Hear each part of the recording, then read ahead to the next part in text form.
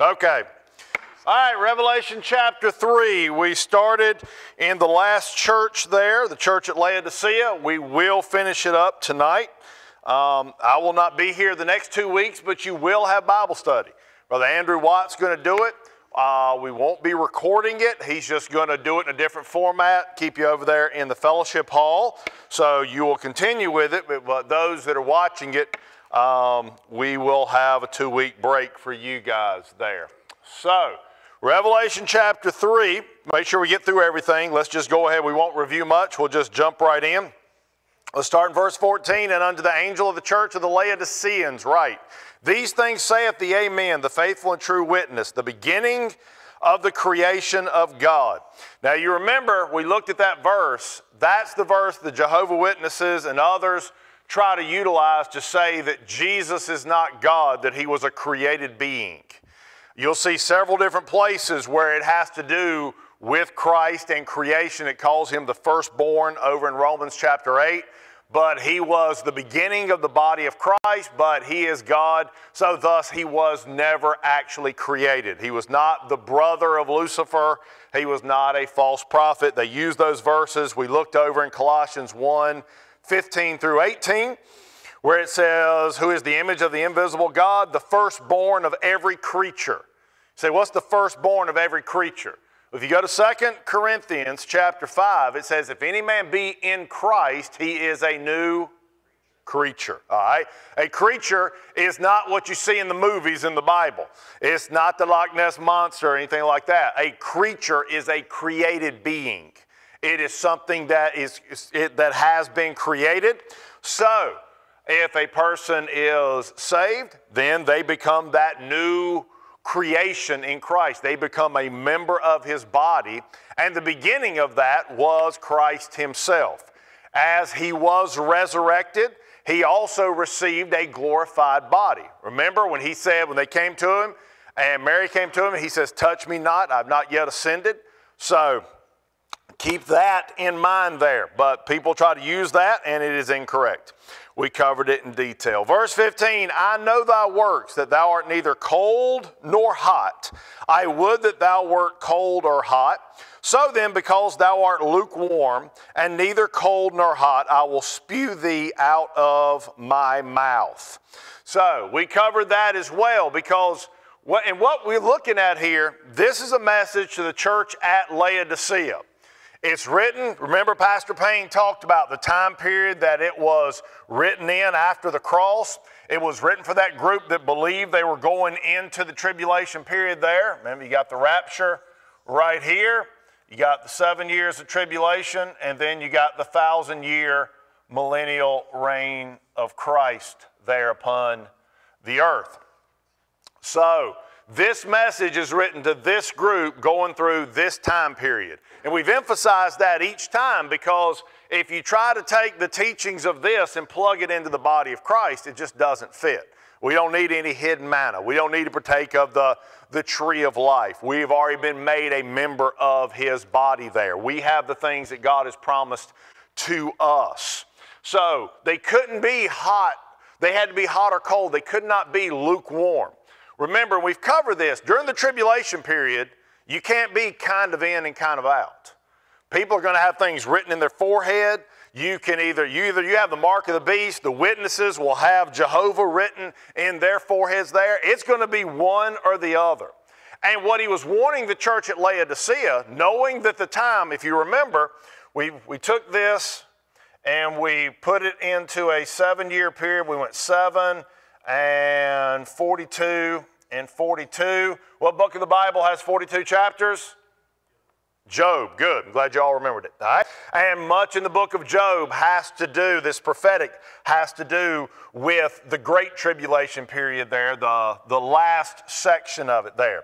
So the tribulation period is also called the 70th week of Daniel. Very good. All right? So the first part right here, you've got the witnesses, the 2 witnesses, Moses and Elijah. You got the 144,000. We refer to this time period, it starts with an E. This is a time period of what? Anybody remember? Evangelism. So once the witnesses are killed and resurrected. The 144,000 go up as well. The last part of it, the Great Tribulation period, is a time of not evangelism, but what? Evasion. Thank you. Of evasion. Remember, they're going to have to run. They that are on the housetop, he says, don't stop for anything. They got that warning over in the book of Matthew there. So they are going to go. They'll be protected. They'll be fed with the manna, given water, all those different things, and they have to endure to the end till Christ returns at this point right here, and he sets up his kingdom. So you have the rapture and the second coming of Christ. The rapture, we meet the Lord in the air. The second coming of Christ, he comes back and sets up his kingdom upon the earth after he does some house cleaning there, all right, on the earth, specifically with Babylon, all right? So you've got that thing of, he was warning them. Now look back up there. I know thy works, that thou art neither hot nor cold. I would thou wert hot, cold or hot. So then, because thou art lukewarm and neither cold nor hot, I will spew thee out of my mouth. And what this has to do with, you'll see as we read the rest of it, it has to do with those folks that were unwilling to give up everything and say, okay, we're going to trust the Lord. We're not going to give in to anything the Antichrist has during that time, all the things he's going to have out there. We're not going to be lukewarm in it. We're not going to try to ride both sides of the fence during that time. And God's warning them about that, because remember, and I've been talking about it some in Sunday school, during this time period, are they allowed to have money and goods and wealth? No. During this time period, they're going to have it whether they like it or not, because God's going to supernaturally give them things during this time as a representation and as a sign to all the other nations as they go out and reach them there. All right? All right, so with that, we will get to verse 17. Because thou sayest, I am rich and increase with goods, and have need of nothing, and knowest not that thou art wretched and miserable and poor and blind and naked. You know, when I first moved here, I preached out of this passage, and from being from down south, that word, there's a way we pronounce the word naked. I would pronounce it naked. And I said it, and I was reading that passage, and people in the congregation began to giggle. And, you know, I mean, I was like, what in the world is going on? I read it again. And I said the word again. And then everybody really began to giggle there, and they finally had to tell me, it's naked. No, it's naked. I know it's pronounced that way, but we say it correctly down south, all right? So, poor, wretched, miserable, poor, blind, and for the sake of where I live now, I say naked, so you can understand what I'm talking about there. Now he says, I counsel thee to buy of me gold tried in the fire, that thou mayest be rich, and white raiment, that thou mayest be clothed, that the shame of thy nakedness do not appear, and anoint thy eyes with eye salve, that thou mayest see. So we're going to take a little time and look at some passages that will help us to understand what he's saying to them. He's looking at them, and he's saying that you are poor and miserable, wretched, blind, and naked, and I will spew thee out of my mouth. The last thing we looked at was, we'll look over it real quick, Matthew chapter 10. Matthew chapter 10 and verse 32, where he says to him, whosoever therefore shall confess me before men, him will I confess before my Father which is in heaven.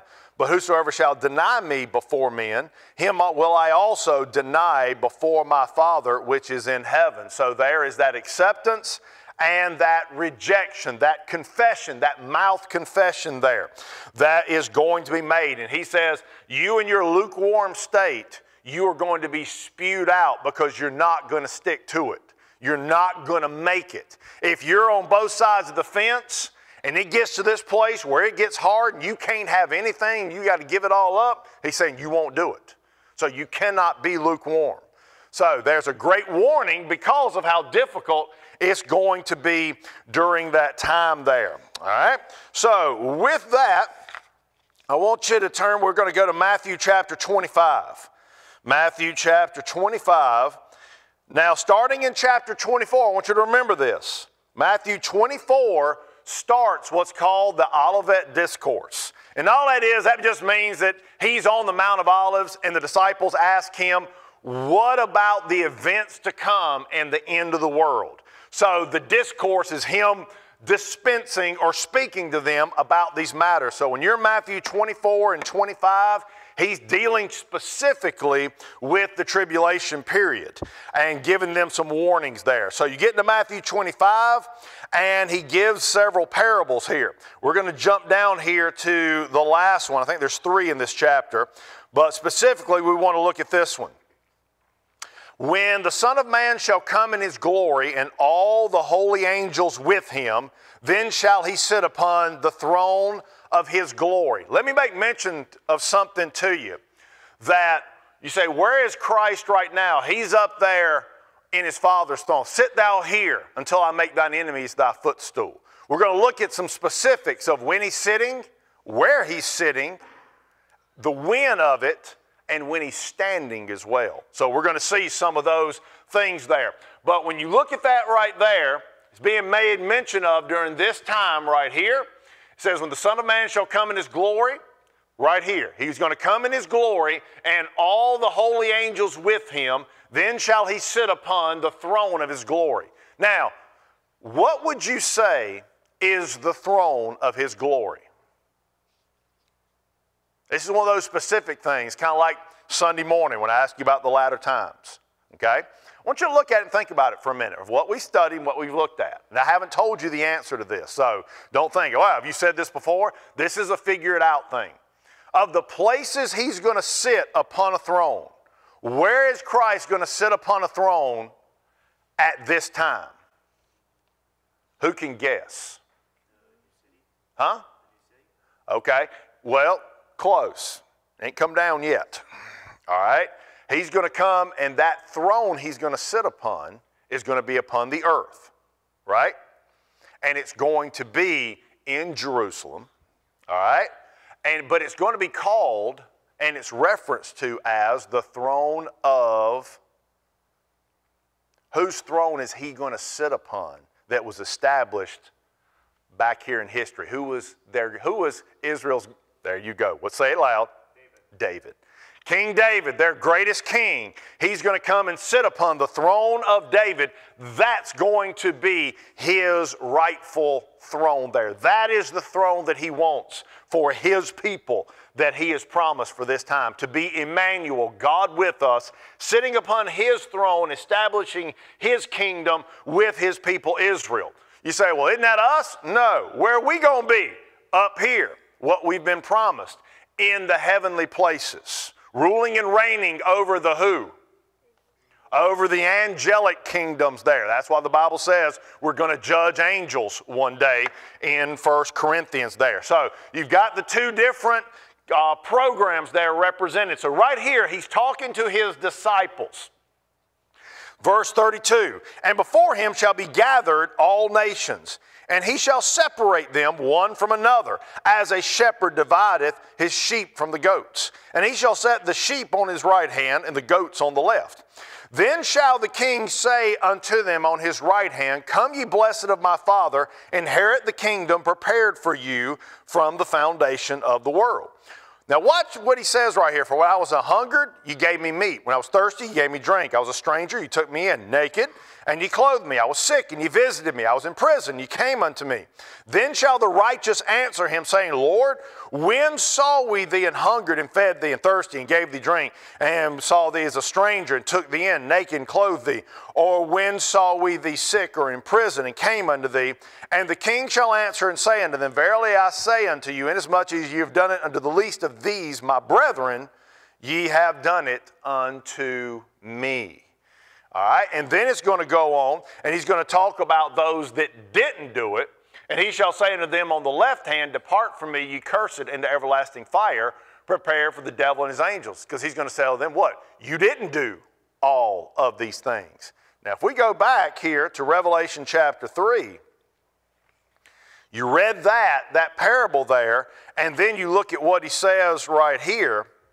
And know it, verse 17, the middle part of it, and knowest not that thou art wretched and miserable and poor and blind and naked there. All right? So that is going to be, think about it.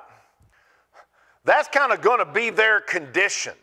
And God's going to have to take care of them. Those folks following the Antichrist, they're going to have it all. Man, they're going to have it. They're going to be living it up. They're going to be partying. It's going to be Vegas all the time for those guys. But everybody else has got to endure to the end. But in the end, all those that were living it up are going to get judged. The righteous judge shows up. The Antichrist is placed into the heart of the earth there, into the pit for 1,000 years. And then there is a judgment there. So, thus, when you see in the book of the church of Laodicea, there's a warning. Christ talked about it in Matthew 25, and now he's also telling this church at Laodicea. And he's not just telling them. Remember, of all the 7 churches, all of that is going towards those tribulation saints going into this time period there. All right? So, let me show you, let's read verse 18 here. He says, I counsel thee to buy of me gold tried in the fire. Now, you may say, it's like, well, if they don't have anything, how are they going to buy gold? If you got the mark of the beast and you don't take it, you can't buy and sell. How are they going to buy of me gold tried in the fire there? They're not talking about buying gold that is upon the earth. He's talking about, here's something I need to bring up to you so that you understand. All right? As we talk about Israel and how they are promised this kingdom upon the earth, and we are promised these things out in the heavenly places, you also have to remember this, because if not, you'll get confused with it. If you take the book of Matthew, in the book of Matthew, you see a phrase called the kingdom of heaven.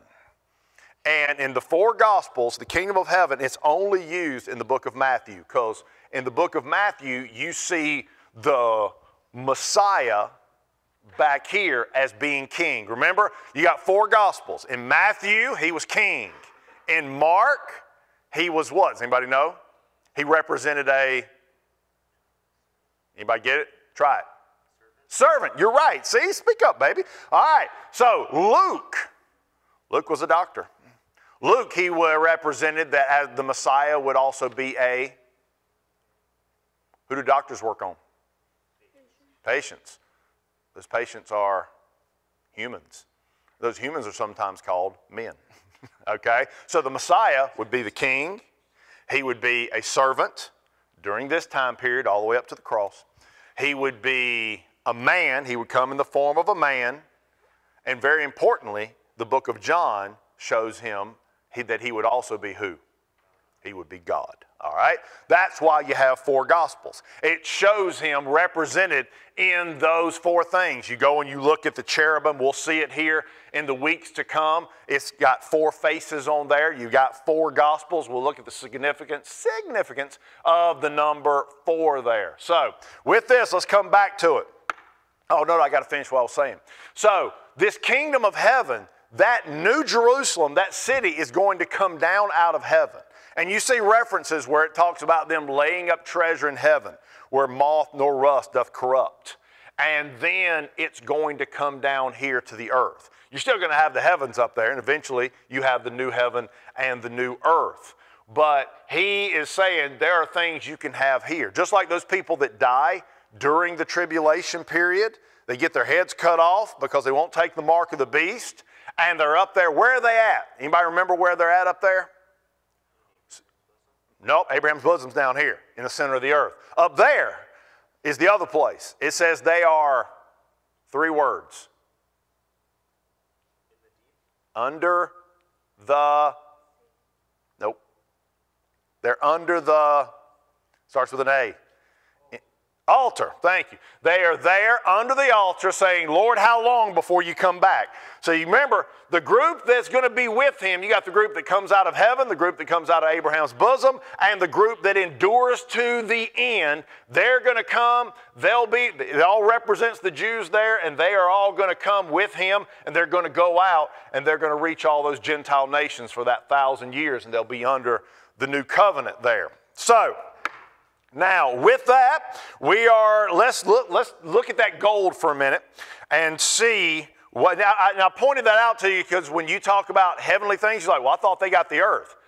it's going to make reference to the heavens with them as well, but it's talking about their treasures there and what's going to come down. We go up and we stay up. We're not going to come back and be the mayor like some people teach. We've been promised that we're going to judge angels. We are seated together with him in heavenly places in Christ Jesus there. So with that, we come to, let's go to 1 Peter. 1 Peter chapter 1. 1 Peter chapter 1, beginning verse 3. Blessed be the God and Father of our Lord Jesus Christ, which according to his abundant mercy hath begotten us unto a lively hope by the resurrection of Jesus Christ from the dead, to an inheritance. You say, the lively hope of the resurrection of Jesus Christ from the dead. That's right. He was resurrected and he ascended, and they are waiting on him to come back here. All right? So, you've got to an inheritance, incorruptible, undefiled, that fadeth not away, reserved in heaven for you. Okay? That's not what's reserved for us. That's what's reserved for them there, those that are going to go through that tribulation period there, who are kept by the power of God through faith unto salvation, ready to be revealed in the last time. Wherein ye greatly rejoice, though now for a season, if need be, you're in the heaviness through manifold temptations, that the trial of your faith, being much more precious than of gold that perisheth, though it be tried with fire, might be found unto praise and honor and glory at the appearing of Jesus Christ. See, one of the reasons we know, you can look at that last phrase, at the appearing of Jesus Christ. At the second coming, he appears. At the rapture, he don't appear to anybody on the earth. We go up to the clouds to meet the Lord in the air. When you look up into the clouds, can you see what's above it? No. You can have a thunderstorm here. You go up in an airplane, get through the clouds, you can see the sun. It's a whole different program on the other side, but people upon the earth cannot see through the clouds. So, that it might be found to the praise and honor and glory at the appearing of Jesus Christ. So he talks about their manifold temptations and all that they are going to go, and the things that are reserved in heaven for them, that is going to be brought down to them and is going to allow them to partake of all of that wealth and abundance that they're going to have as he brings that back for them and lifts the curse of the earth there. All right? So, let's look at another one here. Let's go to Luke chapter 12. Luke chapter 12 and verse 15.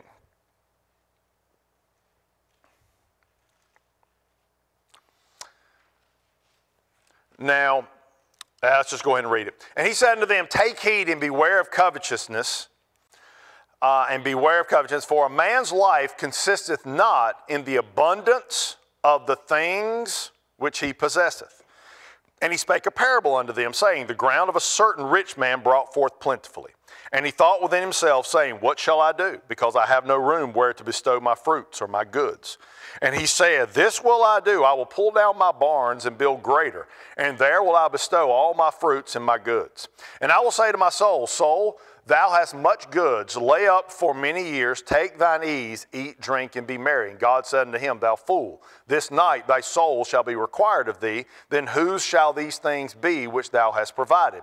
So is he that layeth up treasure for himself and is not rich toward God. So there's a parable of a man that his business and his farming and his wealth got to a place where he couldn't store it. So he tore those barns down, built bigger ones, so that he would have room to put it all in there and get to a place where that he says, okay, I don't have to worry anymore. I have enough where I can, and really, if you look at verse 19, and I will say to my soul, soul, thou hast much goods laid up for many years, take thine ease, eat, drink, and be merry. What word would we use to describe verse 19 today? What does that sound like? See, you young people don't know because you ain't thinking about it. Was it? Not just relax, something specific, a time period of life that people can, what? Retirement. Isn't that what people do with retirement? Did y'all have it? Okay, all right, good. Say it, man. Y'all get some right answers back there. All right, so that sounds like retirement. Is it wrong for us today to lay up money so that when we get older, we can live off of it and take some ease? Now, if you look at that verse, is retirement allowed or not allowed? Well, you good Bible students that understand that, where is that verse talking about? Here, here, or here? What is that warning? Is it dealing with the age of grace, the tribulation period, or the kingdom? What's that? Tribulation? Absolutely. Remember what I tell you before. Can they have stuff here? No. Are they going to have a lot of stuff here? Yes. We'll talk about this later, because here we have liberty. You see, we are allowed to have a retirement. People that save up for a retirement, God doesn't look at them and call them thou fool. You know when you're a fool is when you think you can retire during the tribulation period. You don't retire in the tribulation period. You endure to the end. Your retirement for them is right here. God says, I have provided your retirement. You don't save up for it. I save up for it. In the age of grace, whatsoever man soweth, that shall he also reap. If he soweth bountifully, he shall reap. And if he soweth sparingly, he shall reap sparingly. That's the principle for today. But for right here, God, he says, you don't have to save up for your own retirement. You don't do it that way. I'm going to take care of it for you here. So thus, you have this parable and you have a judgment that says, thou fool, this night thy soul shall be required of thee. Then whose shall those things be which thou hast provided? So is he that layeth up treasure for himself and is not rich toward God. So you can lay up treasure in heaven that comes back down for that group, not you, them. But if they were to try to establish it themselves, he says, nope, that's not how you do it. So you have to understand where it fits and where it doesn't fit. There are people that look at this and tell people, it's like, you're not right. I heard people say, you're not right with God because you don't have enough faith and you're saving up for your retirement. I heard people preach that from that passage. You know what they are? Wrong. I mean, just wrong as wrong can be. Why? Because 1 Timothy 6 says in the age of grace, it says, charge them that are rich in this world. It doesn't say tell them to sell all they had. It doesn't tell them to not take care of their barns and get rid of everything. It says they're allowed to be during this time. Do you know a person can be wealthy and right with God today? Does that sound weird? Come on, be honest. Are you allowed to be wealthy and right with God? Can you be wealthy and righteous? Does it sound a little weird? Come on, be honest with me. Now, maybe y'all been here long enough and I've got it in your heads. But most people would say wealthy and righteous just don't go hand in hand. Money itself is not the root of all evil, the love of money. And it says those that would be rich, those that are covetous, those that look at what other people have, but those that are good stewards. You know how you become wealthy is you put money away little by little and you invest it and you let it grow over a period of time and let compound interest take its course. And I've got a thing I can show you where if you handle your money better, you'll have greater opportunity to be a better Christian. I'm not going to show it to you tonight. I'm going to show it to you later because I'm going to do it in Sunday school. All right? But it makes so much sense. It'll make those people that take stuff out of context, it will make them step back and say, wow, have I just been stupid all my life because I've listened to what other people have said and I haven't let the Word of God be the authority. It doesn't matter if they're Baptist or they're charismatic or they're Catholic. Anybody that takes the Word of God out of context and spiritualizes it and tries to make it say what they want it to say, they are wrong automatically. They might mean well, but I know a lot of people that mean well. That don't mean they do well. Okay? If I need my appendix out and somebody means well and said, I stayed at a Holiday Inn Express last night, I think I can handle this, they might mean well, but I don't want them working on me. You know why? They probably ain't going to do well. Certain people you don't want working on your car, working on your house, especially working on your body. You want somebody that's trained and knows what they are doing there. All right, we got to hurry. We got to hurry. All right, because we got to get to this raiment stuff here. I want to try to cover all of these things that it mentions here. All right, so back to Revelation chapter 3, back down to verse 18, I counsel thee to buy of me gold tried in the fire, that thou mayest be rich. We know where their wealth comes from. White raiment, that thou mayest be clothed there. So I'll read you a verse. Revelation 16:15 says, Behold, I come as a thief. Blessed is he that watcheth and keepeth his garments, lest he walk naked and they see his shame. Remember, poor, wretched, miserable, blind, naked. Part of that nakedness is representing the fact they don't have that robe of righteousness that they're promised. Remember, they get a new name. They get that robe of white righteousness, that white garment there, representing who they are in Christ, believing on the Messiah, that he's going to come back and take care of business for them there. All right, let's move quickly here because I want to get to this. And it says, and anoint thine eyes with eye salve, that thou mayest see. So he says, I counsel thee. He's giving them some instructions. He's giving them some counsel, some advice. Understand where your wealth's really going to come from. Keep your white garment. Keep yourself pure, that thou mayest be clothed, and that the shame of thy nakedness do not appear. And anoint thine eyes with eye salve, that thou mayest see. Because they've got to be able to see what's coming. These people during this time period have got to look past what's going on the earth. They got to look past to this right here and trust it and believe it regardless of how bad it gets for them there. So let me show you a passage here real quick. We'll go to John chapter 9.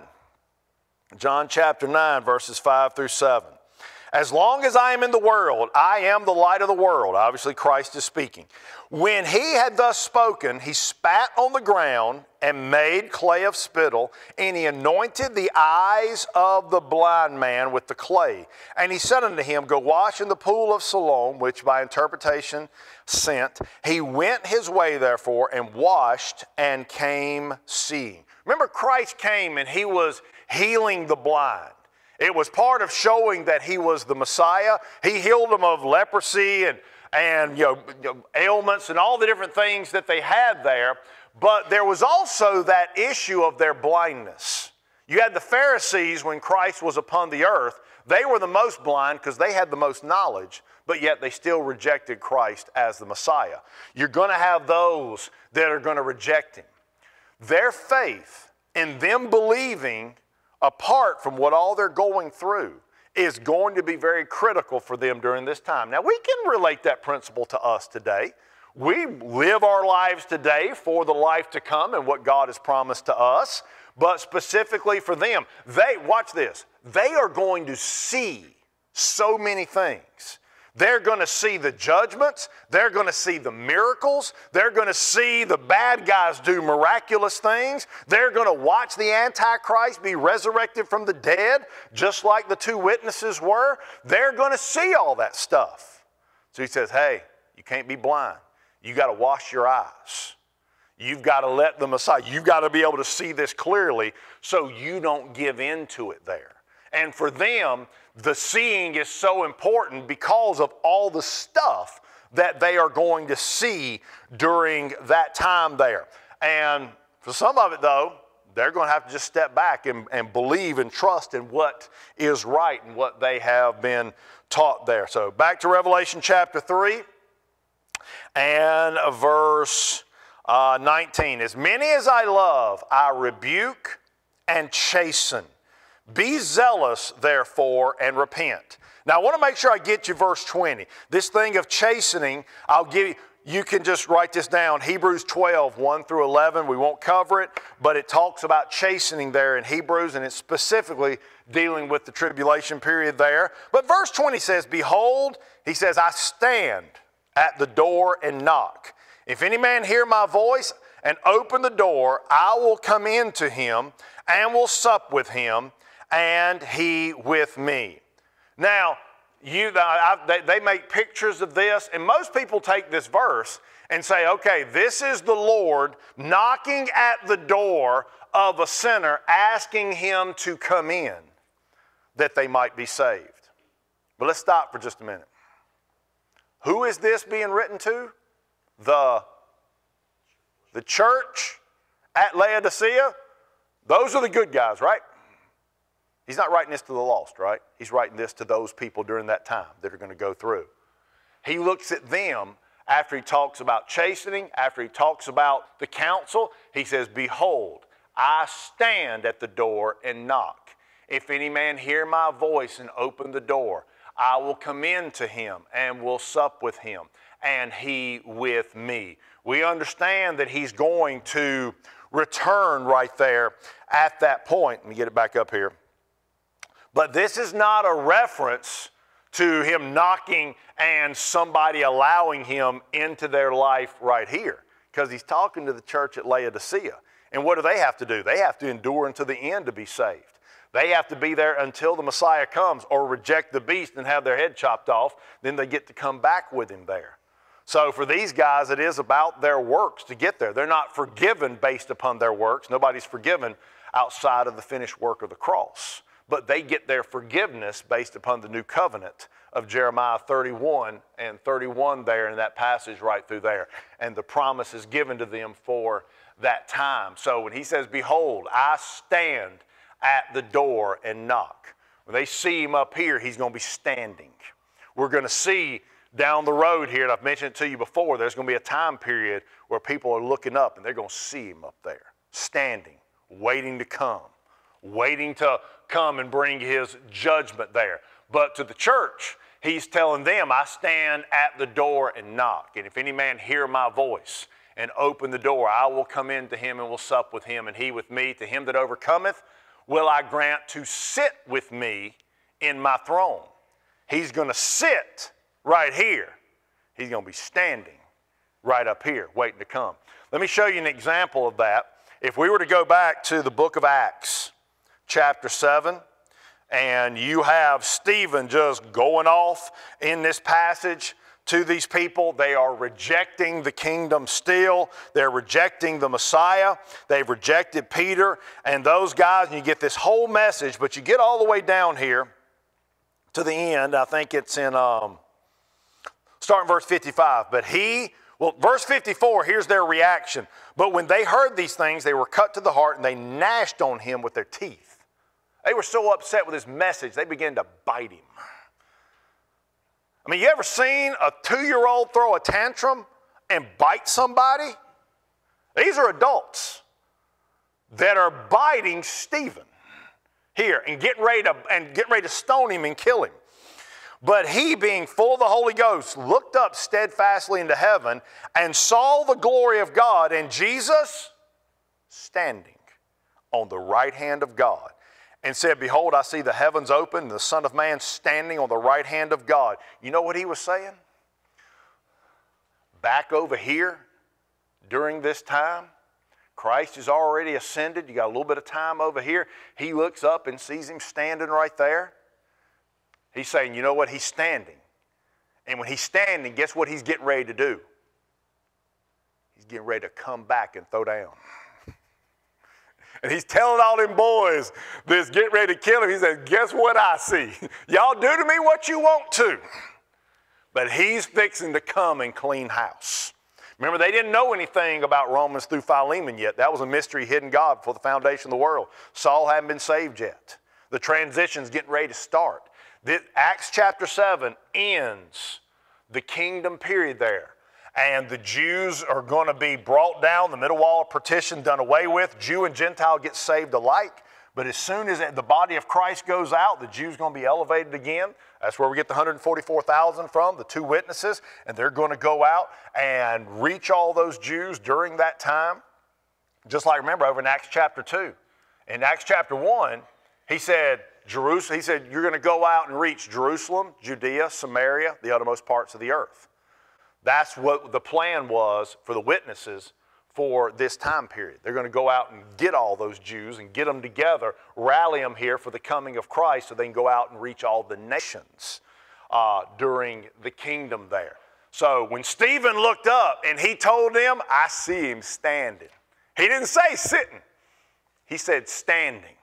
In the end of his life, while he was being bitten and spit upon and getting ready to be stoned, he's looking at them saying, you do what you want to me.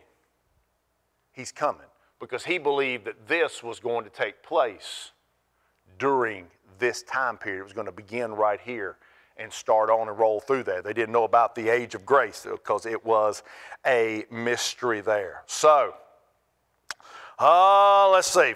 Let's finish it off here. Revelation chapter 3.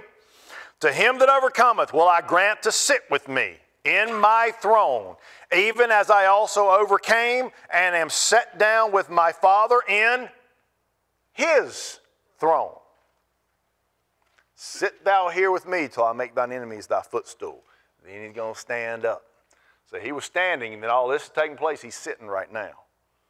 There's coming a day he's going to get up. And when he gets up, it's going to be bad for some people on the earth right here. We're going to be glad that we're right here and didn't have to go through any of this. And that crowd that rejects him, takes the mark of the beast and lives it up, they're going to have to deal with him as he stands and comes down and cleans house and takes care of business. He that hath an ear, let him hear what the Spirit saith unto the churches there. So we will begin with chapter 4 here in a few weeks and continue our study and roll on. So wow, we're right on. Boy, I did good tonight, man. Look at that, boy. 7:31. Boom, shakalaka. All right, let's pray. Lord, we are thankful, Lord, for your goodness to us. We're thankful for the Word of God. Lord, we're thankful that we can look and see these events that are going to come. Lord, we can look back into the history of what was being prophesied about what was going to come. And Lord, as we have the Word of God, we can look to see what's coming after us. Father, we're thankful, Lord, for the rapture. Lord, we're thankful, Lord, for what's been given to us in grace, that it's not by our works, that, Lord, we get to be placed into the body of Christ. We get a glorified body, Lord. We get to go up and meet the Lord in the air and be judged according to our works, not our sins. Lord, that we might receive a reward and go out into the principalities and powers in heavenly places and rule and reign and judge the angels, Lord, as you have promised for us to do.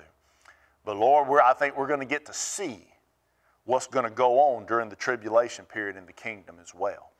And Lord, to see you receive your glory and what is rightfully yours. So Lord, for us today, Lord, help us to live in such a way that you are our head and we are the body. Lord, help us to serve you and live for you each day in Jesus' name. Amen. All right, thank you guys for coming.